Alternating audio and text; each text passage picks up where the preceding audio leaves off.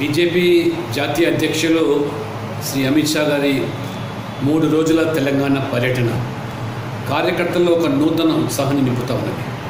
వాళ్ళు గ్రామ స్థాయిలో క్షేత్ర స్థాయిలో పార్టీ పటిష్టం చేయడానికి పోలింగ్ బూత్లో బీజేపీని గెలిపించడానికి ఈరోజు సన్నద్ధమవుతా ఉన్నారు.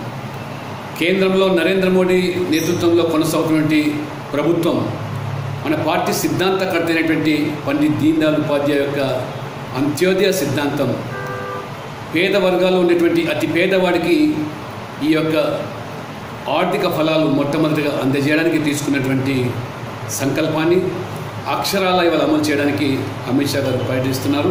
బీజేపీకి నూతన జవసత్వాలతో పాటు ఒక ప్రత్యామ్నాయ రాజకీయ శక్తిగా ఎదిగడానికి ఈరోజు రూపాంతరం చెందుతూ ఉన్నది. కాంగ్రెస్ పట్ల ప్రజలకు విశ్వాసం పోయింది, తెలుగుదేశం బలహీనపడ్డది. ఇవాళ దక్షిణాదిలో తెలంగాణకు వాళ్ళ పట్టున్నటువంటి కార్యకర్తల యొక్క బలము, సిద్ధాంత బలము ఇవి ఆధారంగా చేసుకొని 2019 ఎన్నికల లక్ష్యంగా బీజేపీ తెలంగాణ శాఖ పనిచేస్తూ ఉన్నది. ఇవాళ తెలంగాణ ప్రజల ఆకాంక్షలకు అనుగుణంగా ఈ ప్రభుత్వం పనిచేయడంలో ఘోరంగా ఈ రాష్ట్ర ప్రభుత్వం విఫలం చెందింది. రైతులు, యువకులు, విద్యార్థులు అసంతృప్తితో రగిలిపోతున్నారు.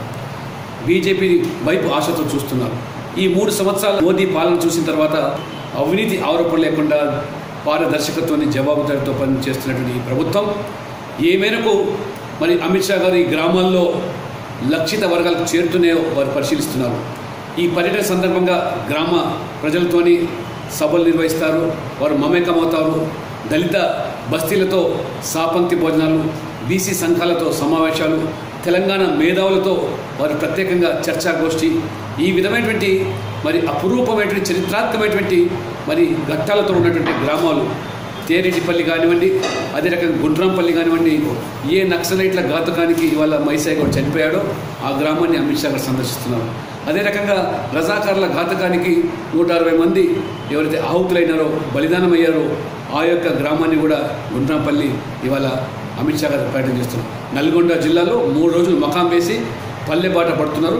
కాబట్టి వారి పర్యటన అనంతరం మొత్తం రాష్ట్ర యంత్రాంగం కూడా పల్లెబాట బట్టి తిరుగులేని రాజకీయ శక్తిగా బీజేపీని తయారు చేయడానికి రాష్ట్ర బీజేపీ సంసిద్ధమవుతా ఉన్నది.